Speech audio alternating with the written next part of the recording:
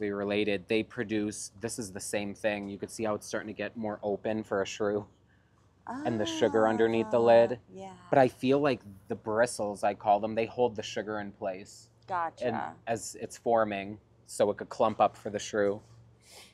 Have you tried the sugars? Huh?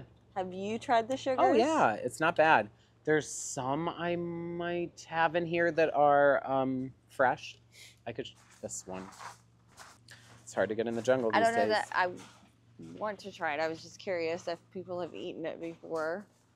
Oh my God, there's an ant with it. Oh, well. It's sugar. Pure sugar.